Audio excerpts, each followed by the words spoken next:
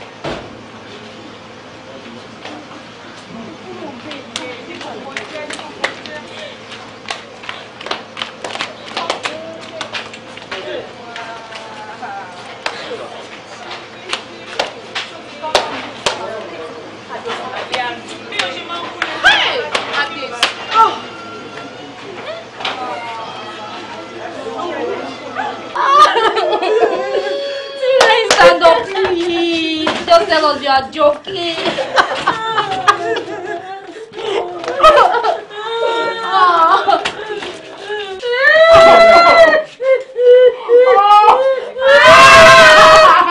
Tonight, wake up, please.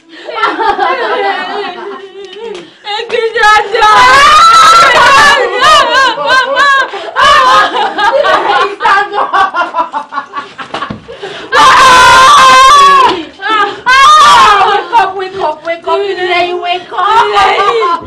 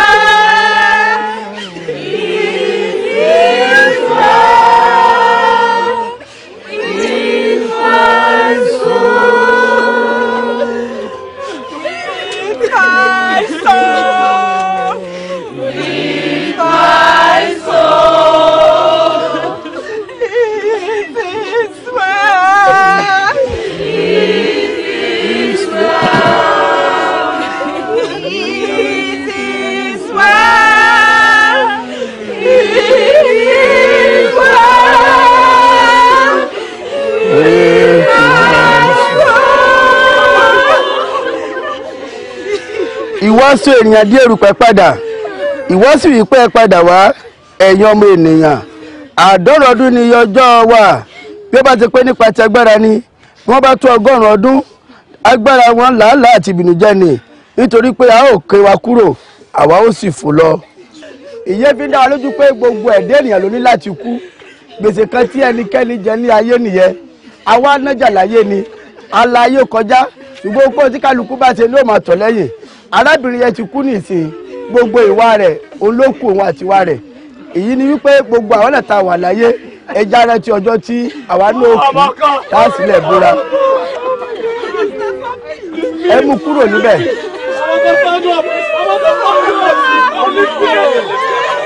Ẹ fà kúrò, ẹ gbé kúrò bẹ́ẹ̀.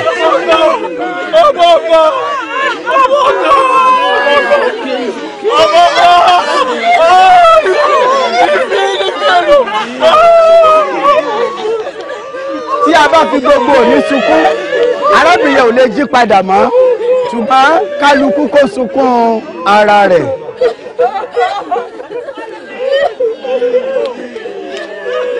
Kí Jésù Olúwa wa kó di gbogbo wa mú. Ẹ máa lọ lẹ́yọ̀ ní àlàáfíà. How I wish I could spend the rest of my life with you. Oh, how I wish you could be my forever. Oh, how I wish àjíjọ máa gbé títí láì olólùfẹ́ mi Amaka. Wálé, wálé, wálé o, má fi mí sílẹ̀ lọ.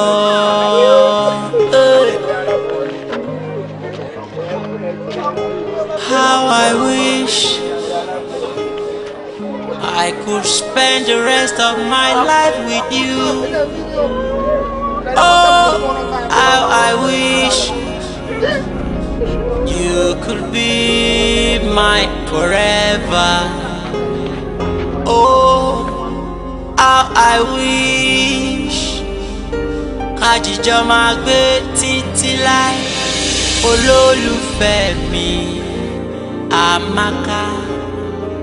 Wálé, wálé, wálé o, má fi mí sílẹ̀ lọ. How I wish kájíjọ máa gbé títí láì olólùfẹ́ mi Amaka. Wálé, wálé, wálé o, má fi mí sílẹ̀ lọ. What are we doing here, baby? Bele. What? You heard me. Jump. It's a suicide, you know. I can't. Do you know that my life was cut at its prime because of you? How? Bele! I can't. You heard me. Jump! I can't! Jump! I can't! Jump! I can't! Jump! I can't! Jump! I can't! Ewo, ewo, ewo ni iná inú kànga. Ewo ni amari o. Kí ló ṣe? It was a nightmare. Kó má ṣẹlẹ̀ nílé. Nightmare. Kó má ṣẹlẹ̀ nílé gbogbo wa èèmọ̀ yé.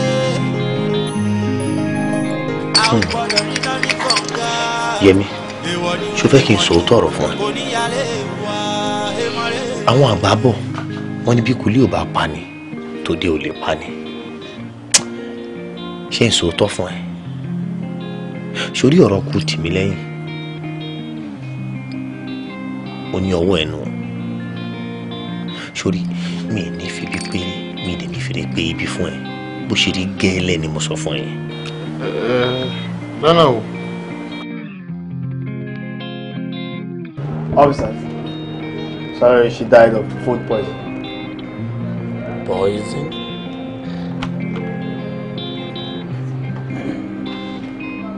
Okay. No problem. Let's go. You're welcome. Thank you very much. Thank you. Ọ̀rẹ́ mi kì í ṣe àfihàn ṣẹlẹ̀ ọ̀lẹ́ ilé àìrọ̀ ọ̀rẹ́ bẹ́ẹ̀ kò kà sí.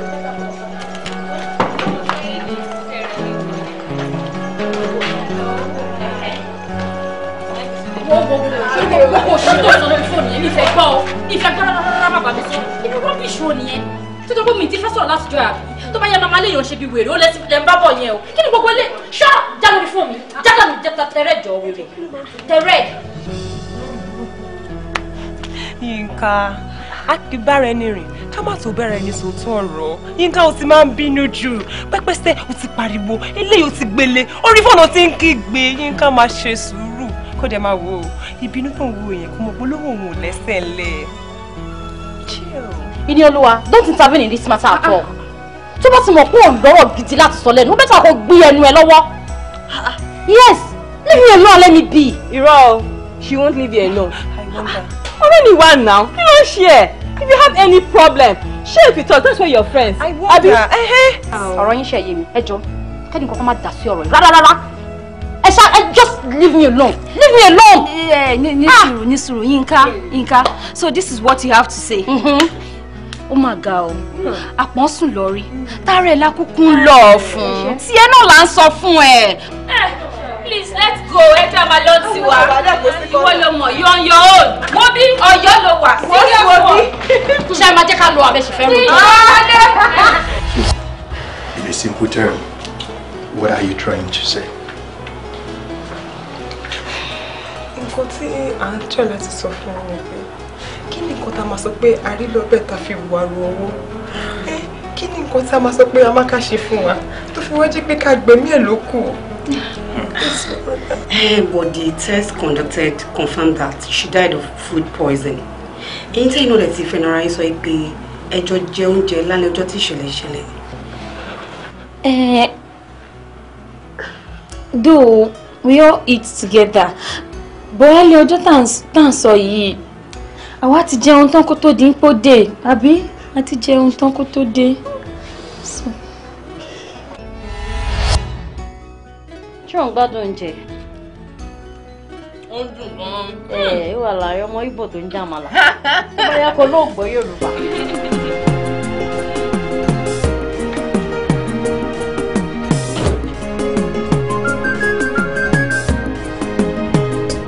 Hey, stop.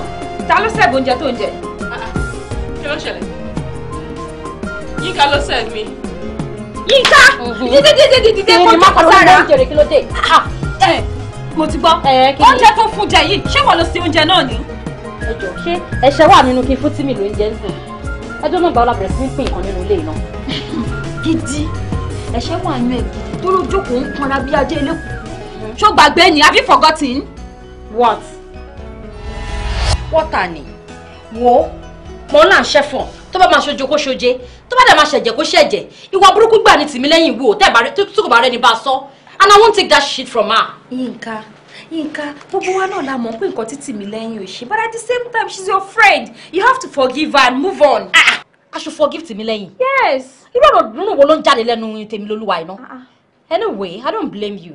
Ẹni tí kò bá nírú ẹni kò lè mọ iye ẹni. Bẹ́ẹ̀ ni. Ọ̀rọ̀ rádaràda ọ̀rọ̀ rúrù wo ló ń sọ jáde lẹ́nu yìí? Ṣọ́rọ̀ yìí àbí nǹkan mi? Kí ni nǹkan tó dé gan-an? Sọ fún mi. You are taking this too far than I even expect. Temiloluwa. Yes. I'm taking it too far. Yes. See, if I have my way, I will kill her. Kill her? Yes, I will kill her. So you killed her just because she dates your guy? You can't talk. I'm Oroyin and I know how to handle you. Sergeant! Yeah, come with the tools and come and deal with her. Seriously.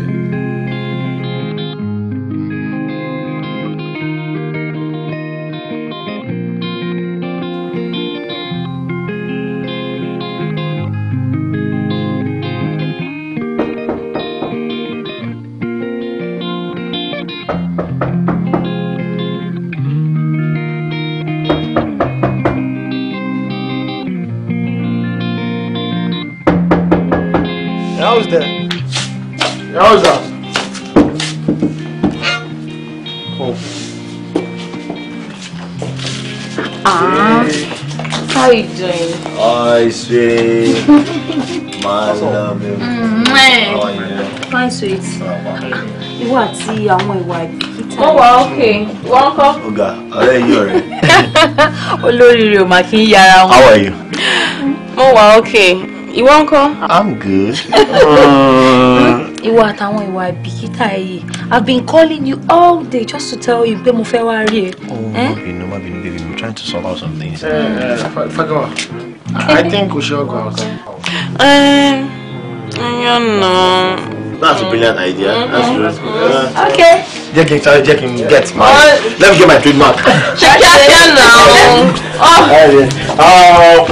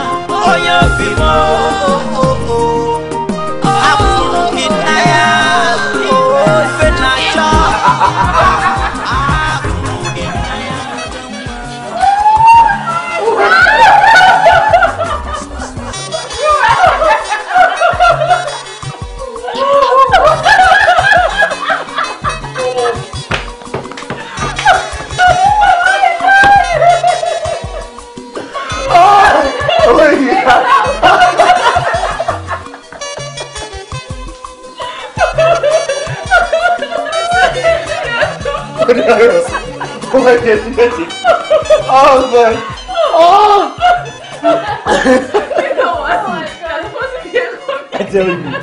tell you. Comedian.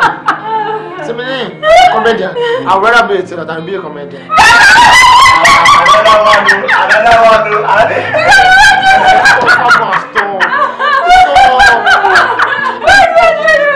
Wait. What you're trying to tell me, Nimpe? I didn't push on no Gishabi. No. See, at this point, I'm not sure anything. We should go to million. But the class on the kí on tó sọ̀rọ̀ àbí kó hùwà tó máa pààyàn lẹ́rìn akọ́ṣẹ́ ni o. Torí làwọn àbáṣepọ̀ tí wọ́n sọ wípé ọkùnrin tó ń sun ara fọkùnrin ẹgbẹ́ akọ́ṣẹ́ ní ṣe. To be factual with you guys, to make people laugh, it's not an easy task. I tell you. Now I see. Comedy is not an easy thing. At all. To be a comedian, ó dàbẹ̀ tó afẹ́ mọ̀ bọ́ ni. Dandan ni kò ṣe bí ọ̀bọ. Wọ́n kọ́ tẹ̀sẹ̀ bí ọ̀bọ lẹ́kọ̀ọ́. Ó jọ̀bọ mi. Ó jọ̀bọ àjẹ́.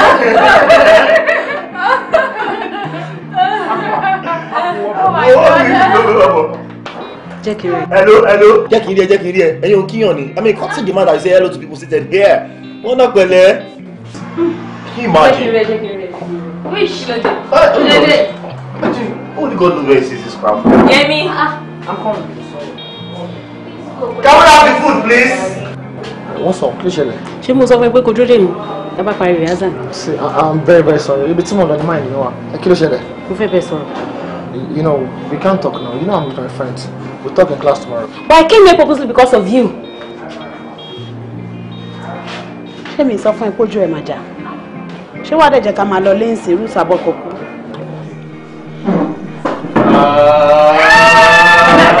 Maybe I should apologize. No, issue. Hello, I'm waiting for mine.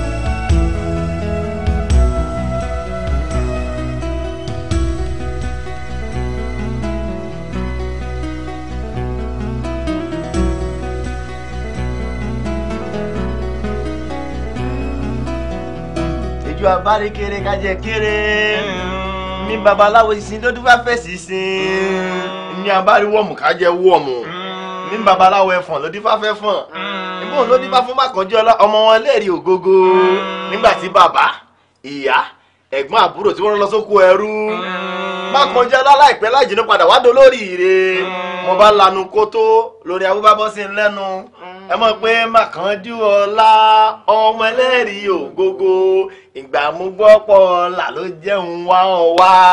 Mákànjí ọmọ ẹlẹ́rìí ògógó ìgbà mú gbọ́ pọ̀ là ló jẹun wá wá. Mákànjí Give me now bring another idea. Okay, all ideas are welcome. And tender ni Riaza Lola. I'm ready to like it. All right, let's go. Actually, Ifani Woki. Poem le me fẹ́. Well, let's hear. Okay. Má ṣe yẹ̀yẹ́. Jago ko poem. Bàbá rẹ̀ tó fọwọ́ fọ́nà. Ẹ má lu ebu. Ó ní tó fẹ́ ṣe. You don't stand. Àwọn èèyàn dẹ̀ gbé. Ó lè mọ́ fọ́nà. Ó jẹ́ bí Baba Uti Superman máa gbá ẹ̀. Ọ̀gá kò gbé mẹ́kọ̀ọ́ jáde. Máa gbọ́. Jẹ́ ìgbódélẹ̀ bí ó mẹ́sẹ̀ náà. Fọwọ́ ẹ̀fọ́nà. Wọ́n wá fọwọ́ fọ́nà. Ṣá máa gbọ́. Okay. Okay, just serious. Artist. bàbá ẹni tó fọwọ́ fọná ẹ mọ́ yìí bú ó ní tó fẹ́ ṣe ó lè fẹ́ mú kòkò ó dẹ̀ lè fẹ́ sún kòkò ó dẹ̀ lè fẹ́ sún ẹni tó gbéyàwó ẹ̀ èmi ti rẹ́ni tó rìnrìn tó kọlu rélùwé kò fọ́jú bẹ́ẹ̀ ni kò yára o. Sorry, ó kọlu rélùwé kò dẹ̀ kú. ìran jàgùdà lówó dáhùn. ṣe rélùwé oníke ni. kò yà tọ́ yìí. gidipa tó kéré mọ́lẹ̀ láàrin gbági wọ́n lé ní. kò fẹ́ sowélé kò dẹ̀ fẹ́ sátìmọ́lé mo lọ́jà gbági mo kọlu gbá aláṣọ aláṣọ jọ̀ mí ní pọ́npọ́n níbàdí òun kú dùn mí mo mọ́ra adúmáadán ni mò ń wò èmi ò lè ṣe kí n má wà adúmáadán èmi ò lè ṣe kí n má wò dílẹ̀kẹ̀ adúmáadán ò ṣe é wò lọ́jà ká má pẹ̀lú wa alájọ bá wa ń wo ni kó máa regbó bó bá ń wọ ẹfọ̀n kó máa rọdàn tí bàtà bá ń ràjò kí ṣàwòrán tí ẹ máa tẹ̀lé tí n bá ti rá máka tán ẹni bá fẹ́ ló máa lọ. àwọn ó ń tẹ̀lé sí i ṣìgá.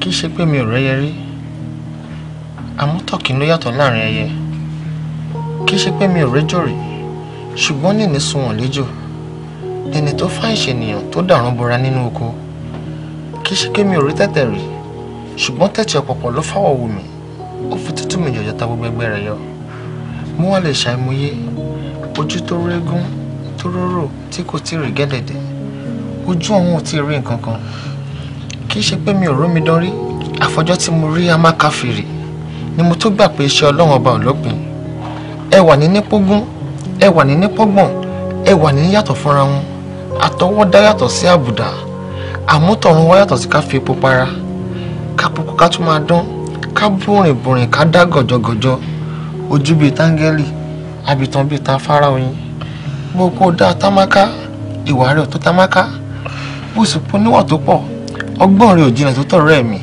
àdọ́gbadélẹ̀ àfitẹ́rẹ́wu ni abirun bí adé eyín ẹnu ẹ̀ bí ọ̀kínkín ọlọ́gbẹ́ fọwàkẹ́wà ó wá fi gbogbo ara wo ni títí lọ́gbọ́n títí níwà títí lòye ǹjẹ́ kí ló dé tí mò ń dárin tó fọwọ́ di tí mò ń lùlù tó mi lẹ̀gbẹ̀lẹ̀gbẹ̀ ṣíwọ́lé tí orin mi dùn ìlú mi dùn ó kúkú ṣe é jó labalábá bà lódòdó òdòdó ń bínú èwo lẹ fẹ́ kí labalábá ó ṣe ìwọ ló nílé tí mo fẹ́ gbé ìwọ ló ní ilẹ̀kùn tí mo fẹ́ kàn ṣílẹ̀kùn fún mi mo fẹ́ wọlé. Do you enjoy it?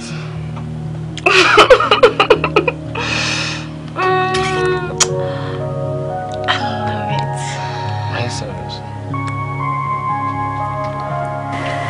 Can I say something? Kini?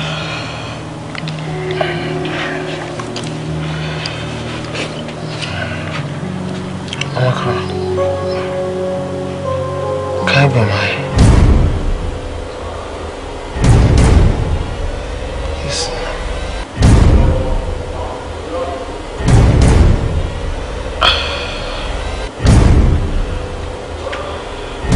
Say something.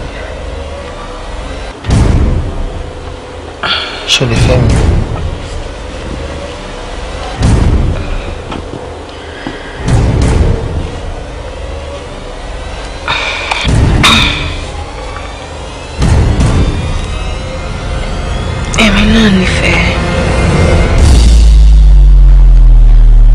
Are you serious?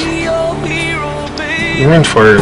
I wanna be with you, girl, forever, forever. Tell me you love me and I'll be happy forever.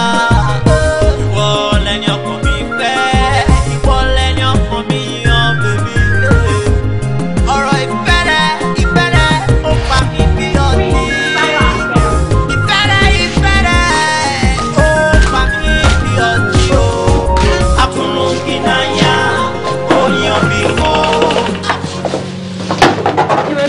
tó yẹn kó tó wá sílẹ̀kùn fún wa. Kò sí nǹkan kan. Ó yẹ mí jẹ́ kí n sọ kínní kan fún ẹ. Kò sí ìfun tó wà nínú òròmọdìyẹ tí àwòdì òkè òmò. You don't need to hide anything away from me. At least I am yours. You're not anything. Please, I want to see some line. I knew it. I got it right. Let me tell you something. Tí ọkùnrin kan bá torí obìnrin kan kú, ẹgbẹgbẹ̀rún obìnrin báyìí ló máa ṣe gá lórí sàárè ẹ̀. You don't need to give yourself unnecessary headache over to millions debt. Rubbish. Ó yẹ mi. Òótọ́ ọ̀rọ̀ ni fẹ́ràn mi báyìí sọ yẹn. O need láti fi nǹkan kékeré da òpó ara ẹ rú. Since her death, you haven't attended any class. What's your guys' problem? Must I come to class? Share your school for me. Please, I need the privacy, please. Can you leave? We should go out. Are you sending us out? Sorry, please.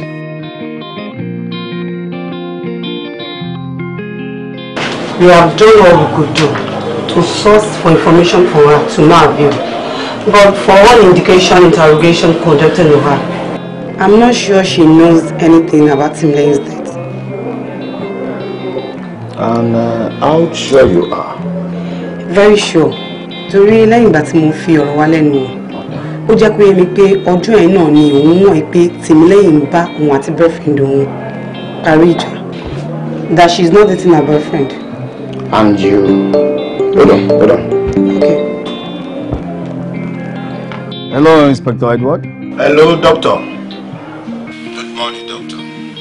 Hope all is well. Yeah, it is well, thank God, but except for the information I want to give you on the further examination that we carried out on the Timilehin's corpse. Sorry, I discovered that poison ti wà lára láti bí ọ̀sán. You know, before she died. And unfortunately, I'm sorry, I have a bad news. She was pregnant before her death. Pregnant?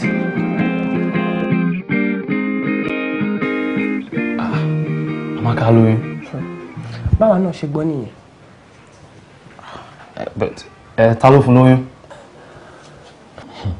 Daniel, cut the prank and answer the question. What prank? Kí ni tèmi? Maybe by the time you get to our station, you explain better. Please. Hello. Hello.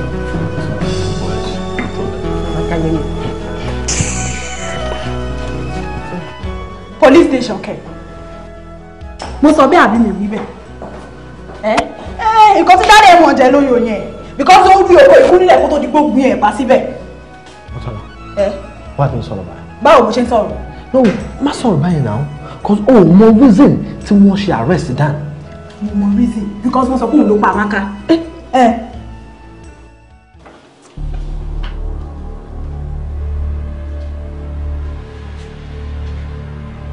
Excuse me, Inspector. Do you think I killed my own friends?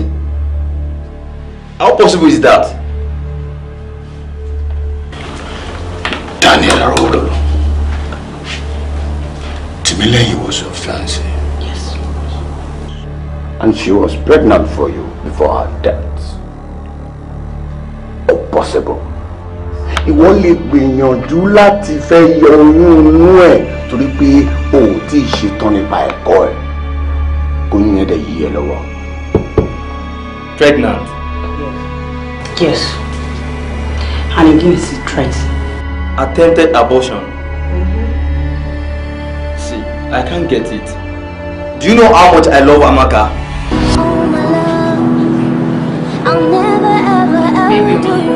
City vloggers. I know you love me. Mo nífẹ̀ẹ́ púpọ̀. But you're too jealous. Why won't I, Amaka? It is my expected obligations to guide you jealously. And I don't want you to share the love you have for me with anyone else. Yes. Baby. Yes, Daddy. But it's like you're forgetting that my birthday is on the 4th of March. That is next week Saturday. Báwo mo ṣe máa gbàgbé? Gbàgbé birthday olólùfẹ́ mi now. You are the only one that occupied my entire being. Nothing more. Me no one too. else. I love you. I'll call me. I am. Mo nífẹ̀ẹ́. Daniel, you're painting the sky red for this girl.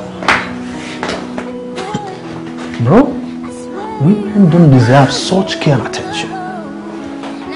Fine, she's beautiful. But I'm not always comfortable with the way guys flock around our campus. See, my friend, I know people desire, but I'm too bold to tell you that Amaka is mine. And don't doubt it, She loves me and I love her. Jeka wan come so. Bro, try to understand me. I'm not disputing the fact that she's yours. But now I know your mind. You want to date her, right? You want to date my girlfriend? Damn. No, you want to say me, yes. Shut the trap. Oh, you know what to talk for me. Now see, if you don't want to see other side of me, let's stop talking about Amaka. Let's stop talking about my girlfriend. I'm done here. What are you saying? Come on, sorry.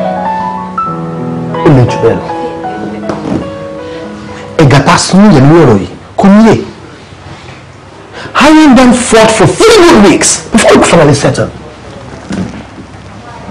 Listen, I'm going to suffer when we turn into pay. Dan, come on, baby. Yeah. You don't have to talk like that. Billy. Yeah. Billy, I'll be walking. Oh, my God, I'm be able to know. No, I'm dada. What do you mean?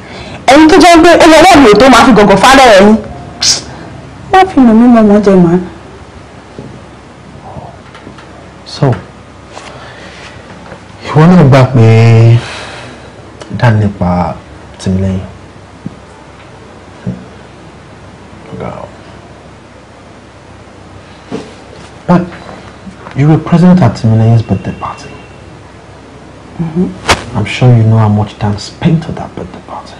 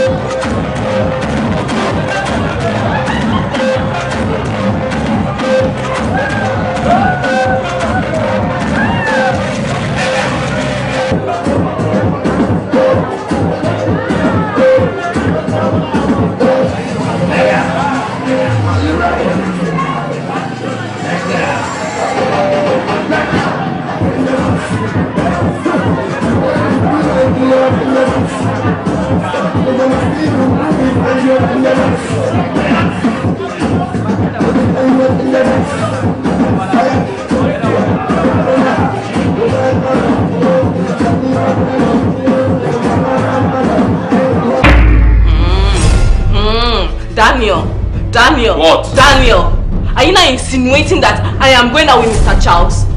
Ojogate, ó fẹsẹ̀ méjèèjì tí o. Can you tell me what Mr. Charles is doing at your birthday party? Hey. So now I cannot invite my lecturer to attend my birthday party anymore. Eh? No, tell me. I saw both of you holding each other romantically. Hey. What is the excuse? Will, say something. You are a fool. That's what I have to say. You are a very big fool. So this has been your plan all along, eh? That is why you asked me to come home with you.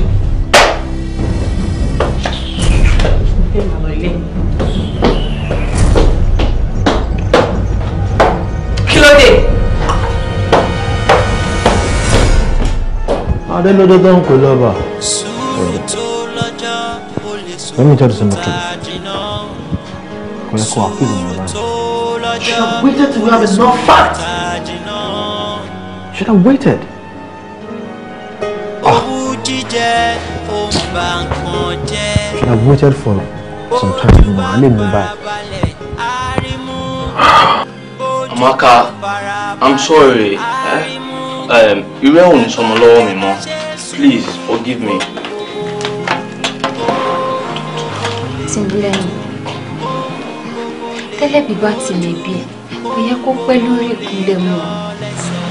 On behalf of Daddy, please forgive me for Christ's sake. Trying to be undone, please. But mom, you so good. Amaka, why will they fear gidi so you will buy? Ugbala moko. I'm going to say no. You so shame. Anyway, please, Mabino, just forgive and forget. Amaka. What is on? Timley. What is on? Ẹ̀rí ẹ̀ ń pa mí. Ẹni tó lórí tí kò ní fìlà ń lọ rẹ̀. Àwọn èèyàn tó dẹ̀ lórí tí wọ́n rí fìlà fi dé. Ó jẹ́ má gbòǹjà lé ẹ̀ fọlọ́ngbò jẹ. Better go and embrace a man. Ohun yẹn ti le jù. Ṣé o fẹ́ bá wọn settle ìjà yìí ni àbò fẹ́ dá tiẹ̀ sílẹ̀? Ẹ jọ̀ọ́, ṣé ẹ tuntun dé? Kí ni wọ́n dé? Gbélé gbọ́. Báwo lè ṣe kó má fẹnu ẹ̀ kó má fi wà rough? Wánà, ó ní problem o. Atẹ́gùn fẹ́. Timilẹ́yìn, please don't be offended. Jọ̀ọ́ má bínú. Ìwọ náà mọ̀ pé pẹ̀lá lọ́rọ̀ ẹ̀. Tá bá fi ti pẹ̀lá ṣe, ijó máa bàjẹ́. Tá bá dẹ̀ tún fi tiẹ̀ ṣe, ijó ò ní dùn. Timilẹ́yìn. Amaka igwe. Ẹ ráyè ṣá, Ọlọ́run. Hello? Okay.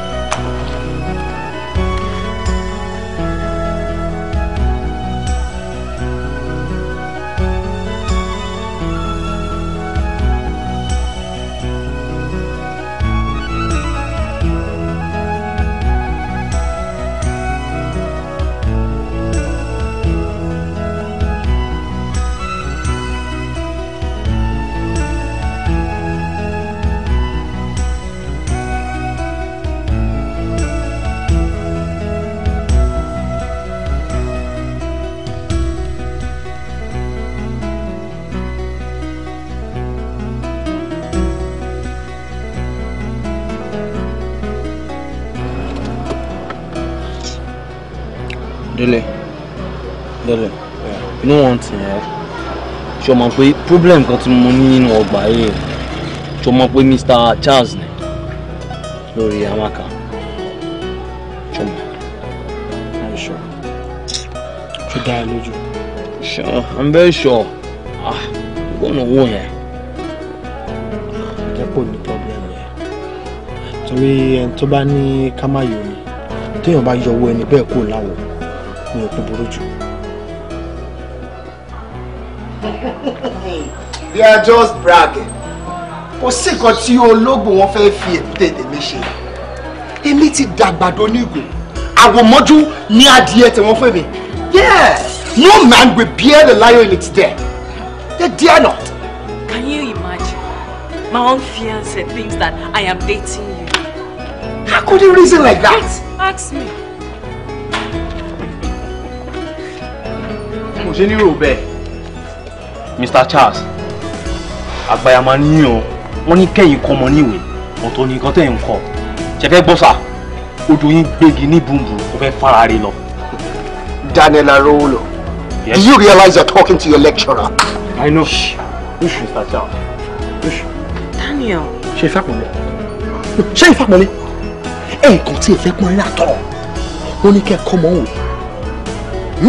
Ọmọ yín ẹ má dùyàwó. Mi dẹ̀ rí yín bá wí. Ẹ ń tarí bá wí rè. Ọ̀ṣun ilé ló yẹ ká máa tọ́ ọ̀pọ̀ ẹ̀pọ̀. Ẹ máa rí bí dáhùn sí o. Tẹ́ bá dùn pẹ̀lú mi. Mr. Lecturer, a jẹ́ pé ìráyè bí n tójú rẹ̀.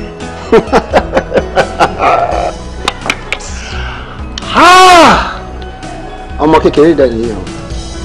Yes, torí mi ò bá mọ̀ nǹkan tí mi ò bá fi ń ṣe lẹ́nu.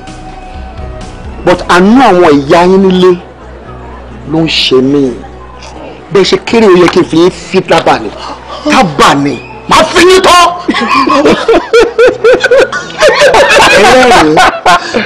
Mr. Charles.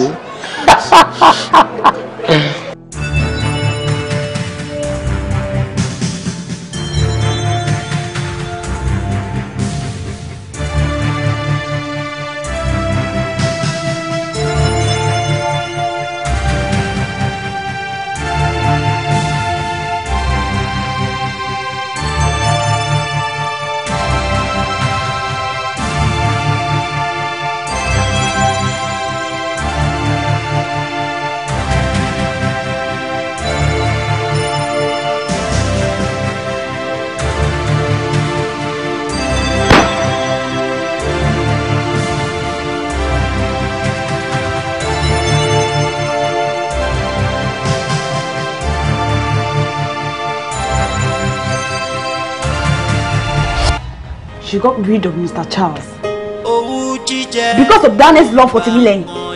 Huh? Yes. Yes.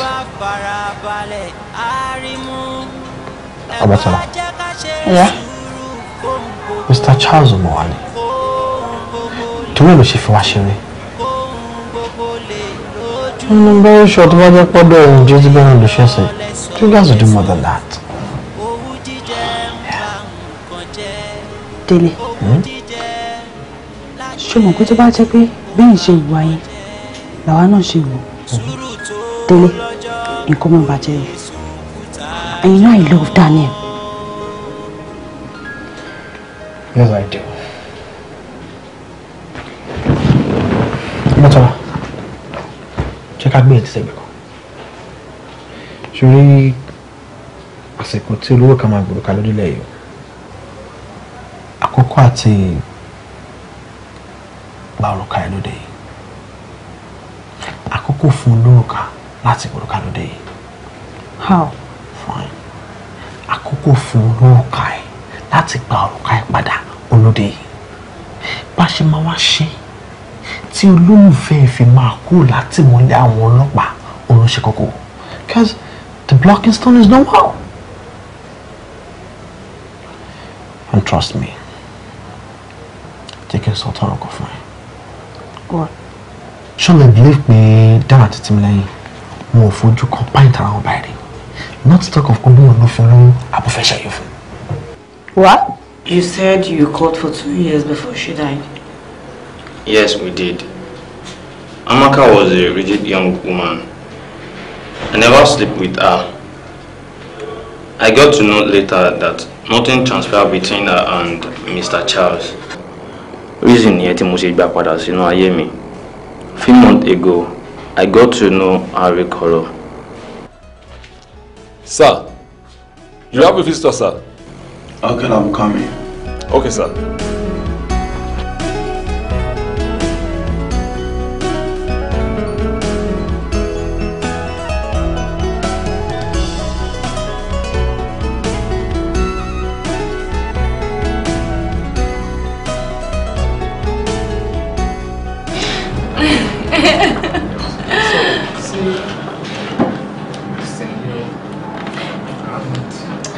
Let's sing that song you taught me now. I want to sing.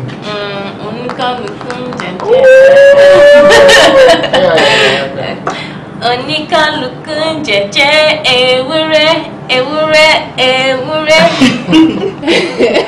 Oníkálukú jẹ́jẹ́ àgùntàn. Relax now.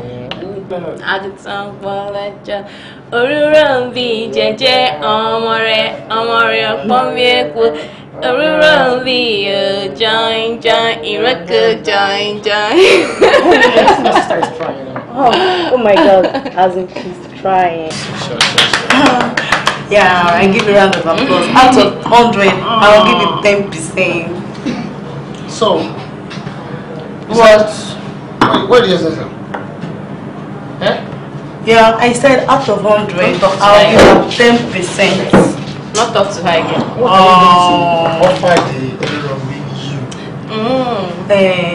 Sister, I'm sorry. Yeah, sorry. Okay, I should give you 50. I'll give you 50. Anything I've tried now. Anything you want to give her, you call me. So, how are you? So, what do you want to give? How about you recite me a poem? Poem? Yeah. My sister, it's getting late. Eyeka lolly. Bro, me now. You not enjoying this place now. Enjoy. Few more minutes. Okay, you relax. What should I offer you again? Me? Okay. Bailey's. How long have you been dating Timilai? 3 months more.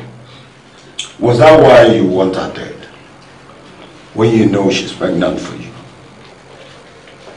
Mr. Man, now I put it to you, you are a criminal. Because you poisoned our food the last time she visited you. Oh girl, how can you believe her cruelty, Miley? This is ridiculous. Yinka, John torí Ọlọ́run. Ma fẹ́ kó ní sùúrù. Kì í ṣe pé kíni? Ó bẹ́ẹ̀ tàkẹ́ má sọ̀rọ̀ rárá. Kì í ṣe pé kíni? Kíni? Wá, Yinka wá ṣe sùúrù. Ẹ wọ́n la torí gbọ́. Mo jẹ́ kí n sọ fún Yinka. But tábà ní ká fà lọ ká fà bọ̀, àríro eléyìí rí. A fi ń dẹ́rù bò lọ́rọ̀ ni. Má bínú. But ọ̀rọ̀ ẹni tiẹ̀ náà ó wíwo. Ọ̀rọ̀ ẹ̀ ò dá ṣọ́ra fọ́rọ̀ tó máa ń sọ lẹ́nu. Díò fagun wa. Yeah. Ìgbà tẹ́yìn tẹ́ jọ́rẹ́ mi. Tell you believe me lórí ọ̀rọ̀ tó wà nílẹ̀. Ẹ jọ̀ọ́ kí lẹ fẹ́ kára ta sọ. But we said we are sorry. Sorry, eh? Sorry for what? We are sorry. Anyway, the head is already off. Please. Yinka bolo nonsense. Yinka bolo. Yinka.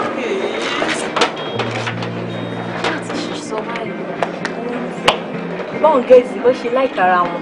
Tó bá sọ pé máa jà máa jiyàn. Èṣù bẹ́lẹ̀ níjọ bẹ̀rẹ̀. Téṣù bá bẹ́lẹ̀, wọ́n á tún ká pápápá. Àbọ́kùnrin ló lè fàjà wọn ni. Ọkùnrin kẹ̀. Ṣé wo gbọ́n pọ́n ní pé Yinka ló pa tèmi lẹ́yìn ni? Ṣé bá sọ pé nǹkan ló pa. Wo àwọn lọ́mọ.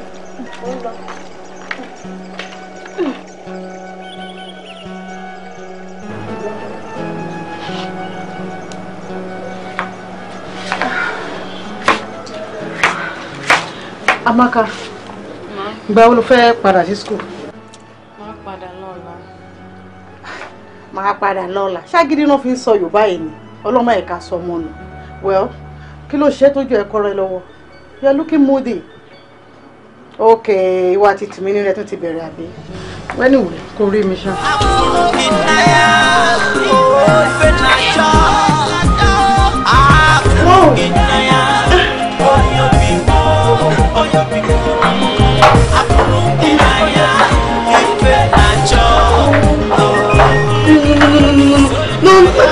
Wow, fuck it. Yeah. Hey, mommy. Welcome, Anna. Oh my God. Oh, fuck. Hey. 2 minutes. Yes, mommy. Kí ló ṣe sister ẹ? Mo rí pé bí mo ṣe wọlé yẹn, ó wà moody. Ó kàn fan face ẹ ni. What's wrong with her? Ṣé kìí ṣe pé ẹ ti jà ọ ti lè bàbá ẹ? Mommy. Bí mi náà ṣe rí yẹn látàárọ̀. Ó kàn ṣe gbọ́nkú sí mi kò bá mi sọ̀rọ̀. I just don't know. I don't know what is wrong with her. Oh, the mọ nǹkan tó ṣe. Mommy, I don't know. Mi mọ̀. Tí bá mọ̀ máa sọ fún yín. But it seems I have to talk to her. Ṣé mo pè mí àti 5 and 6 ni wá. Ẹ kí mi lọ try no kí lọ bá sọ̀rọ̀. Èmi gan ti fẹ́ bèrè lọ́wọ́ ẹ̀ látàwọn mo ní bóyá kí n má disturb ẹ. Ṣé gbọ́ mommy, I'm coming. Just relax. All right, ma. Sister me, why are you looking unhappy? What's wrong with you?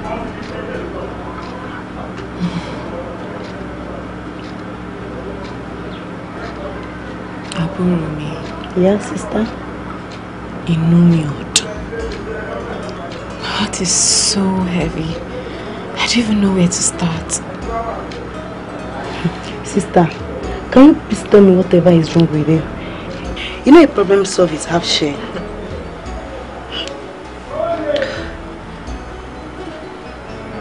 What a lawyer. You said what?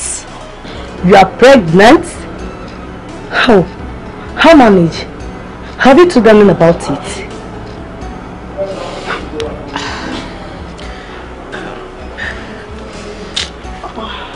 It is awful. He's not the one responsible for it. Are you serious? There is problem. Bro! Hey! Seriously, I swear. You're funny. Oh, that reminds me, sister. Eh? Please try and talk to him when you get to school. You may not know what his response may be. Please do. Become. You promise me. What's it want? Hey, that's why I love you, sister. Family job. Oh, my love you, sister. That's why I love you. Mommy.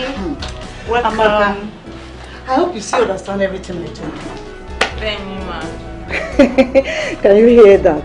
Èdè bàbá Aishat máa gbé nínú ni ṣá. Èdè mọ́sọ̀.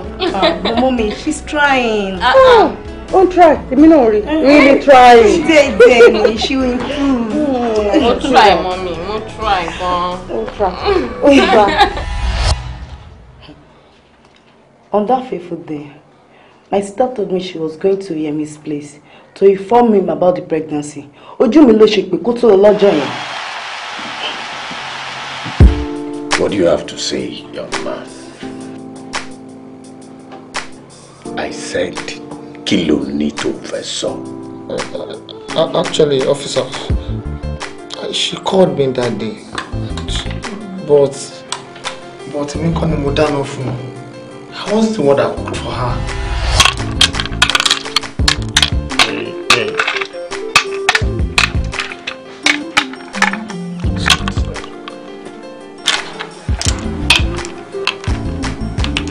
Hello there.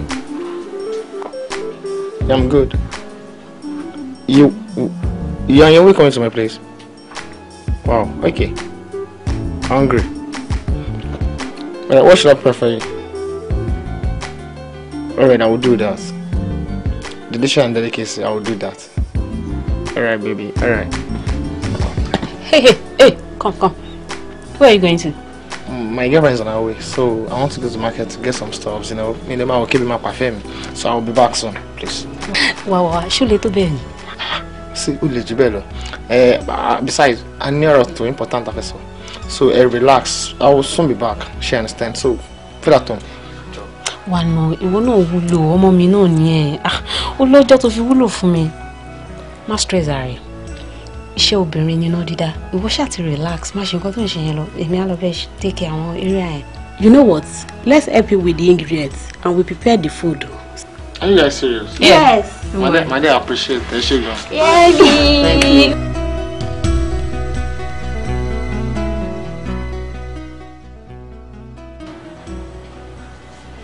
Mechanic, what are you?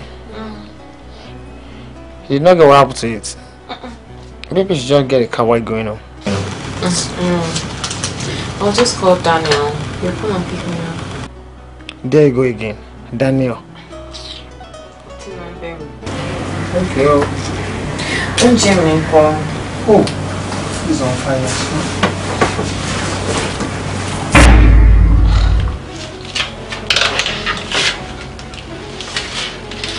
You mean you kill her because you have interest in her fiancé? What a wicked word! Iná ti jó dórí kókó, ẹdìyẹ ti bà lókun, ara ò rọ̀. Forward that statement to Inspector General for the necessary action. Gbangbadẹkùn kedere ti bẹ̀ẹ́ wò ẹni agbójú òkúlé o. Iná ti jó lórí kókó gbangbadẹkùn kedere ti bẹ̀ẹ́ wò gbangbadẹkùn kedere ti bẹ̀ẹ́ wò ẹni agbójú òkúlé o.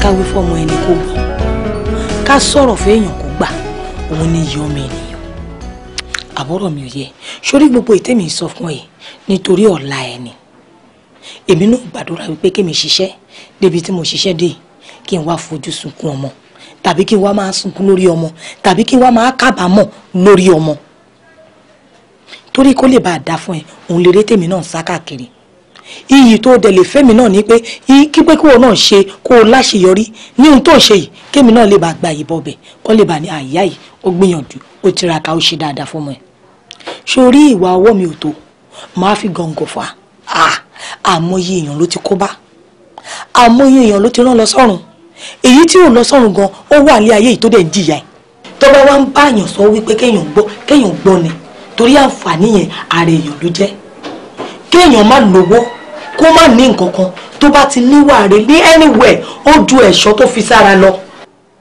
èmi fẹ́ kó jẹ́ pé gbogbo ibi tó bá lọ báyìí kó máa rí ẹ ní ìrírí kó máa rí ẹ bí ọmọ tí wọ́n kọ́ mi ò lè má sí níbẹ̀ ní ìgbésí ayé ẹ níjọ́ Monday kódà mo lè má present láyé ẹ níjọ́ Tuesday Wednesday Thursday Friday Saturday Sunday àmọ́ ṣá ọ̀rọ̀ tí mò ń sọ yìí ó di dandan kó wà ní ìgbésí ayé ẹ títí láéláé tó o bá dẹ̀ fi sọ́wọ́ sí a wá ṣe ìwọ náà láǹfààní tó fi jẹ́ wípé òní wàá máa múlò títí ayérayé gbọ́ ohun tí mo bá ń sọ.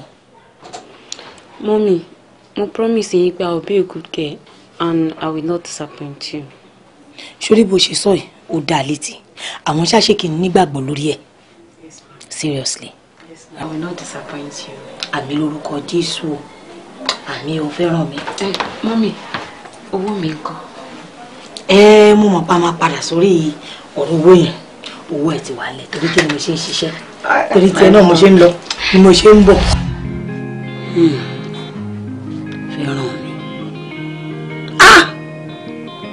Ṣọ́mọ ìfẹ́ pa mí dànù ni ṣé ó fẹ́ kí n lọ kó sómi kí n kúkú dànù ni àbí ó ní nǹkan tóbi ń ṣe lórí ọmọ tí mi ò ṣe ni ẹ ṣe ń fẹ́ràn mi fẹ́ bà tèmi jẹ́ ni ṣé ayé mi ò ti bàjẹ́ báyìí. àǹtí mi ò ti bàjẹ́ o àǹtí mi eléyìí ti bàjẹ́ o ẹ bá yẹ fẹ́ràn mi jẹ́. lọ́nà wo. àǹtí mi lóòótọ́ lọ kẹ́ fẹ́ràn mi ìjọ wo lẹ́yìn dé skul ọ̀tẹ́ lẹ́nu wọn nǹkan tó ń ṣe ní skul ọjọ́ wo lẹ́yìn ojú sí i. mo Kọ́ládé mo máa ń yọjú sí o àmọ́ ṣé mi ò ráyè àti máa lọ síbí mo máa ń ṣiṣẹ́ kí n lè fún lówó skul kí n lè take care skul ẹ̀ náà ni. ṣé fẹ́ràn mi wá já rògbò ni. tí mi ò wá rògbò ni má sọ wọ́n rèé ẹ́ ṣé fẹ́ràn mi já rògbò ṣé màá mi ò ń pè ẹ̀yìn tí david abato yìí kó kó máa mi ṣaláìsì ṣé màá mi ò ń pè yìí ọjọ́ wo lẹ́yìn dé skul fẹ́ràn mi kẹ lọ check ọ̀la kẹtọ́ fọ̀ ṣé fẹ́ràn mi já rògbò. ẹgbọ́rọ̀ mi ṣe wá ń lọ yìí ṣé ọ̀rọ̀ fẹ́ràn mi ṣé kò wà ní jásíkú báyìí. àǹtí mi tọrọ yorùbá jásíkú ajá sẹ́wọ̀n gbére o pẹ̀lú iṣẹ́ àṣekára pàápàá. àti ká má gbàdúrà o. mo dẹ̀ wí mo dẹ̀ sọ fẹ́ràn mi.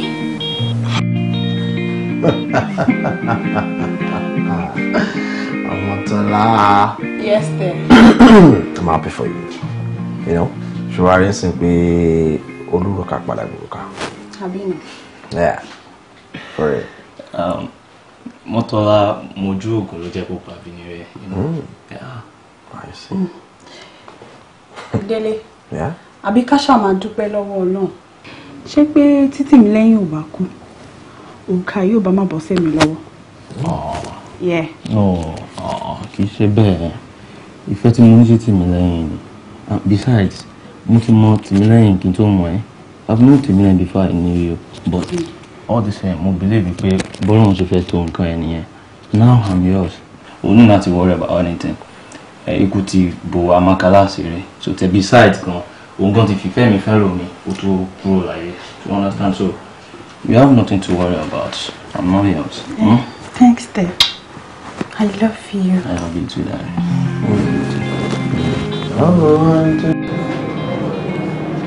Unbelievable. I fẹ́ràn mi of all people. Ṣé wọn náà ti wá rí pé ẹni tá a gbójú okùn lé kò jẹ́ ẹni àgbà? Ọ̀pẹ̀lọpẹ̀ ìwádìí ìjìnlẹ̀ táwọn ọlọ́pàá ṣe. Ó wà ló jẹ́ ká mojú amòkùnṣìkà. Ẹni ibi tá a rò pé ní eré ni. She's too dangerous. Very, very dangerous. Family is more like a green snake under a green grass. Anyway, Yemi, you have to be a man. Let's come on. It's alright. Come on. It's alright, bro.